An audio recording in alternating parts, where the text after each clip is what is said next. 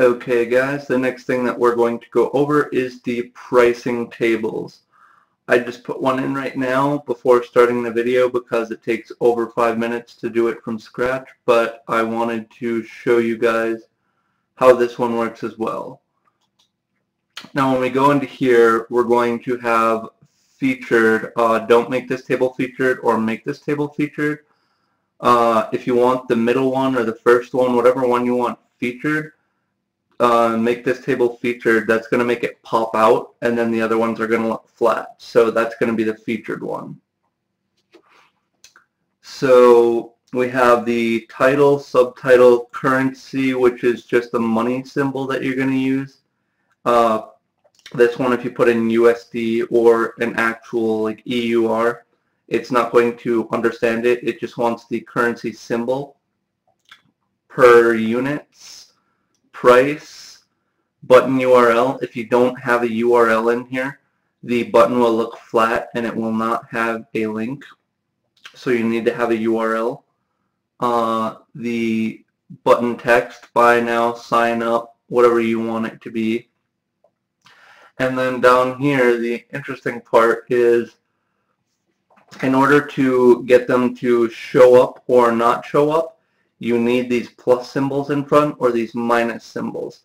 When you do this, you can make the table as long as you want and everything's going to show up, but everything with a minus is going to show up grayed out, and everything with a plus symbol is going to show up just as text.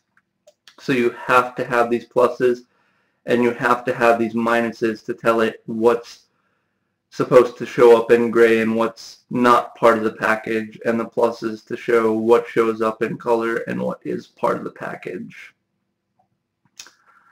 Okay, so this one is built. Now we're actually going to go build a couple more and come right back to this so that we can see the front page and see how it looks. So title,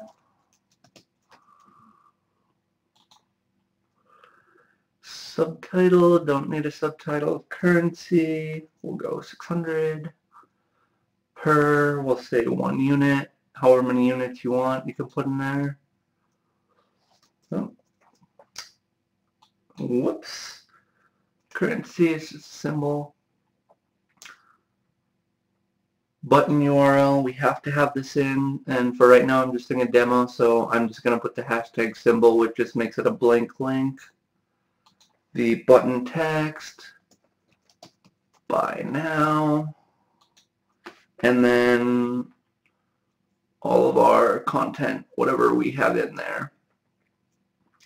And like I said, you're going to want to put in everything on every single page, and then you're just going to want to put the minuses and the pluses to show what shows, what doesn't show.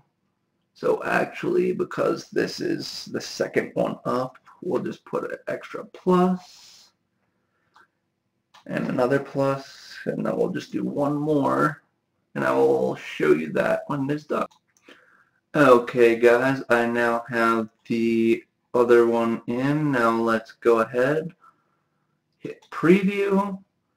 By the way, I did forget to mention in the beginning, the reason I keep hitting preview versus publish is when you're on a WordPress site and you hit preview, the site is not live. You are viewing a preview of the page, and it puts you on a preview link, and you can preview as many times as you want until you have the page you want it.